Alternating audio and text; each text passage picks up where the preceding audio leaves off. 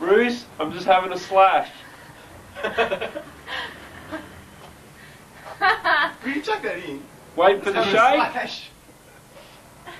Back on here in 5 minutes, Sammy.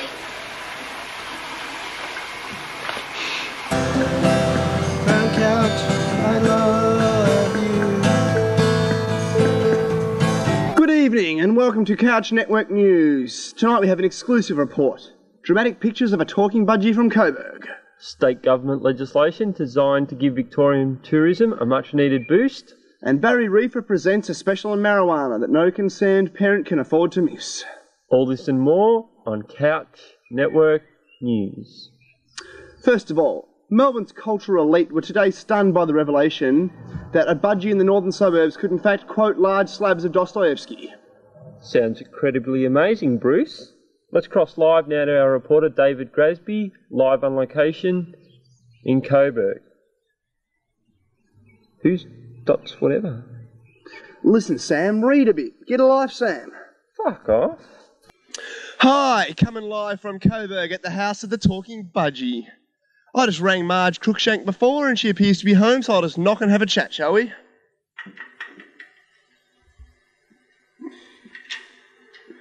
Matt! How are you? Go get Marge for me. Okay. Jesus. Marge! I rang you before from the TV station. I've come to talk about your budgie. My what, Sonny? Your budgie, your old bag. Oh, yes. Who might you be then? I rang you before. My name's Dave Grasby. You spend too much time making biscuits and not enough time watching television. That's your bloody problem. Would you like to come inside for a cuppa, love? I'm not going to see the budgie out here, am I? Come on. So, Marge, do you think you'll be able to show us your talking budgery? Oh, certainly, Sonny. He's just here. Here he is. Oh my God, you're bloody kidding. You sent us all the way out here for a Kinder Surprise. We are not going to hear Chapter 5 of Crime and Punishment from this piece of plastic shit, are we? That will not impress the home viewer, will it? Will yeah, it? you listen here, Sonny. You're a bit of Oh, jeez, the old bag hit me in the nuts! She hit me in the nuts! Oh, fuck! Oh, thanks, love. That's beautiful. Don't you guys just stand round? Christ, I'm a fucking star. Pick me up. Pick me up. Let's go. Hey, don't fucking leave. I'm paralysed. Brown. And how do you feel about the legalisation of marijuana? Yeah, good idea. Yeah, why's that? Feels good. Okay, fair enough. Thank you. Last night, the former opposition leader, Mr. Jeffrey Kennett, from his home in Surrey Hills, let loose a whirlwind number of changes to improve our wonderful city, Bruce. Thongs, that's right, thongs. Thongs are now banned in the city area. A spokesman for Mr. Kennett spoke to CNN today and told us about the impending legislation. Thongs. Thongs are ugly and poor. And our city is for the rich and beautiful. The poor people can just clear on out and make way for the number of prestige and international tourists, said Mr. Kennett. People from respectable suburbs wouldn't even contemplate wearing thongs, let alone buy them. That's right, so therefore, for those good reasons, thongs are now banned in the city. And Sam, did you know that you could face amputation or a hefty fine? Hefty fine? Yes, I did. That's terrible. Victoria on the move. Imagine that with no feet. Mr. Kennett is also contemplating closing down shops that sell songs in an effort to get rid of these eyesores. More on this as it comes to hand. Or foot as it is. Couch. Couch, yeah. Brown. Brown, oh, excellent. How do you feel about the legalisation of marijuana? Don't you worry me. Doesn't worry you? Do you think thongs should be banned from the city area? Don't you worry me. Do you think it's a good idea to ban thongs in the city area? Didn't know they were thinking about it. Okay, thanks a lot. In response to these sweeping changes, an emergency meeting of the Incoherent Drunks Association of Victoria has been called in Yowie country. We crossed live now to our man on the scene, David Grasby. Over to you, Dave. Says what? Patrick Pearson, wear sandals. Thank you. Japanese sandals. Jump in them, jump out. I reckon every boy Should drink a beer and see Chloe by the time he's 13. What are you talking about? Well, thanks very much, ladies and gentlemen. I'm Felicity Teetotaler from the Incoherent Drunks Convention. All right, again from Victoria we have another news flash. Transport Minister Mr. Alan Big Boy Brown has decided to end all public transport in Melbourne. That is, except for the public transport which can take you to the Crown Casino. In response to the public outrage, Mr. Brown says, "What the hell is wrong with these people?" He added further that I've had a car since I was 17 years old. And I'll tell you what, me sonny, it's never been on strike. The Kennett government as a whole has refused to negotiate with community groups, much to the disgust of the carless population of Victoria. The carless population of Victoria. What I can suggest to you people is maybe you should walk yourself on down to the shoe shop, get yourself a good pair of imported sneakers and walk on back home again. Couch, cream, green and burgundy. And also, what do you think of the latest spate of freeway extensions? Do you think the money could be spent more wisely? Oh, sometimes it could, yeah. What do you think of the latest spate of freeway extensions? Do you think the money could be spent better? I don't know much about them because I'm actually from Sydney. A signori o pilotari da Brown Couch a vedendari. A Richmond and Clifton Hill. Comprare da Brown Couch.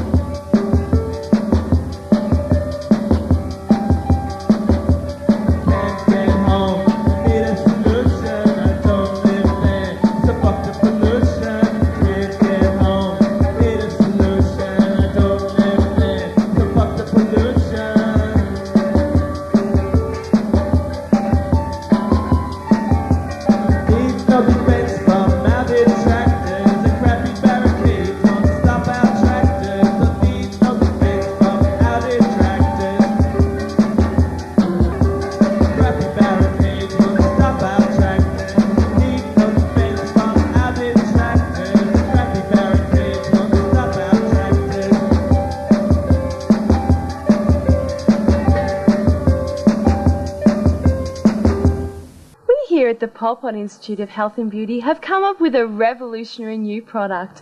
Those wonderful people at Pol Pot have produced the latest technology and science equipment to produce the blusher to beat all blushes, Khmer Rouge. Khmer Rouge is a long-lasting and hard-wearing product. It even enhances the most flabbiest of cheeks. It's a combination of special jungle juices and mosquito larvae and will complement any kind of eyeshadow. Khmer Rouge is not tested on small animals or small children and will not deplete the ozone layer.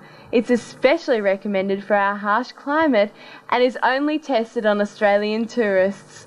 So look out for Khmer Rouge, camouflaged at a chemist near you. The latest news flash comes to us from Victoria again, and Premier Jeff Kennett. That makes it 3, doesn't it, Sam? It's a bit of a hat-trick, isn't it? Anyway, well, Premier Kennett has banned all people with brains from Victoria. Perhaps due to the fact that these intelligent people are asking too many questions. After all, as Mr. Kennett has said, you can't talk to every community group about every decision, otherwise you'll get nowhere. In response to the public outcry from civil rights groups, Mr. Kennett said, if they want that commie rubbish, they can go to Russia. In response to the answer that Russia is no longer communist, Mr. Kennett expelled the whole press contingent from his office, claiming they were working for the 7:30 report. And at last count, since legislation was passed last week, the population of Victoria stands at 626. 626. And counting down. Now it's time for the finance report. Okay. Thanks, Bruce. Thanks, Sam. And now for the finance report. The All Ordinaries closed at 5.2 points up today. BNP Mining Stocks 2 points down. Celicom 1.7 points up. Hang on. Bruce, do you know what the fucking hell I'm talking about? Sam? No, I don't think so. I mean, Christ, how many people out there in television land have got any fucking idea of what I'm talking about? I certainly don't. Oh, well, I'm off down the pub. Cheerio. Catch us later.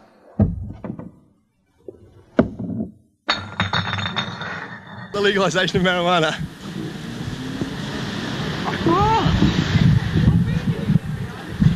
Recognize people when you're eating. Yeah, I always do. No. Excuse me, we're from community television. I was just wondering... Okay, on your way. Well, I'll be buttered and burnt on both sides, Sam. Apparently... You certainly will. That's right. Well, apparently reports are filtering through of a number of sightings of a half-man, half-monster creature near Merry Creek.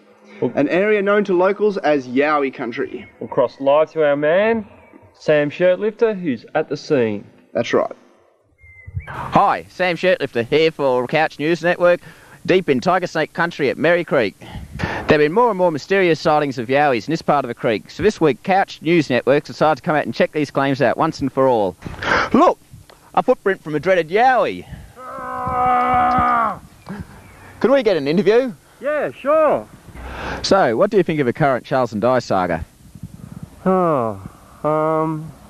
I think it's pretty shocking, really, but, well, what can you expect from a bunch of inbred Germans sitting around in a palace all day with nothing better to do? I mean, really. Yeah, thanks for your time there, Mr. Yowie, and, well, what are you up to now? I'm going to go and crash at a mate's house, because Vic Roads have demolished my house to widen Alexander Parade. You don't know where I can get any pot, do you? Well, anyway, that looks like that's the Yowie mystery wrapped up there. This is Sam Shirtlifter for Couch News Network, signing out. What colour is your couch? My couch, cream. Cream? Mm-hmm. Okay, how do you feel about the legalisation of marijuana? I think it's probably a good thing. Yeah, why's that? Because it'll stop younger children using it as often as something to do to defy their parents, and why can't it be legal when there's other drugs that are more harmful that are legal? Of course, thank you very much. Pot, chup, weed, skunk, ganja, dope and grass. Innocent enough words in their own right, but to so many Australian youths who fall victim to the demon drug cannabis, they mean a death sentence. With me now, I have one of these pathetic victims who, for the sake of his own privacy, has been using a false name. Now, Steve, Bill, what has happened to you as a result of marijuana? Oh man, it's just really messed me up. The plant spoke to me, man, and it told me to throw bricks at old ladies. It made me gamble at the Crown Casino. It made me buy a pair of River shoes, for God's sake, and I hate River shoes. I even thought I could leap over tall Liberal voters. I see. And how long have you been like this? 5 years at least now, man. And how many times in those 5 years did you use marijuana? Just the once. I was at this party, I had one toke on a joint and that's it. So, one toke on a joint was all it took to make you the pathetic wreck which I find here today. I figure it must be. I mean, 2 slabs a day, they couldn't be doing no harm, could they? They're legal. The dangers of marijuana.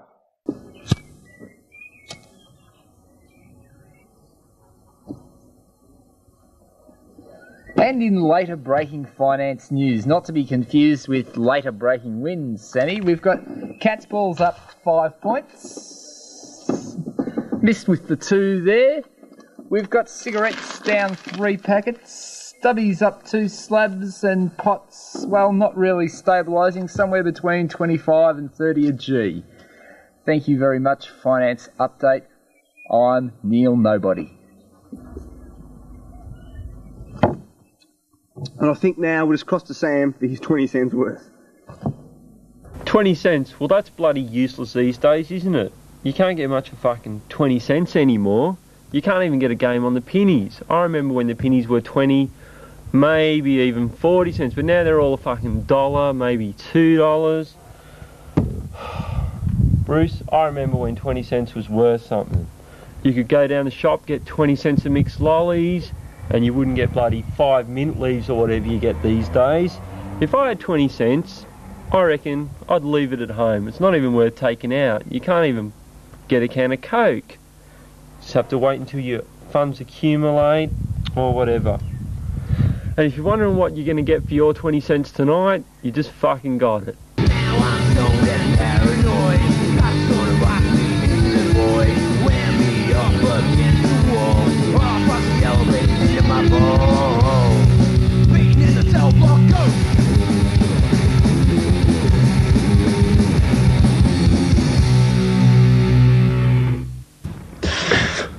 Okay, more news from Victoria. Oh God, can you believe it, viewers? That old Joffa Kennett is back in the news again. 4 times tonight, isn't it, Sam? He's on a roll. Sure is. Well, this time it appears he's been making roads into the privatisation of air. Yeah, a user-pay system for breathing, it appears. Joffa. It seems, Bruce, that a company called Pay For What You Breathe, an American consortium, has brought the rights to our Aussie air. I suppose if you want free air, Mr. Kennett's going to say, why don't you just move to Cuba? Get your freebies while you can. What colour's your couch? What colour's my couch? Black and white. Okay, now for sport. Bruce, sport's not very funny. It's shit, isn't it? Yeah. We'll cross straight to the weather.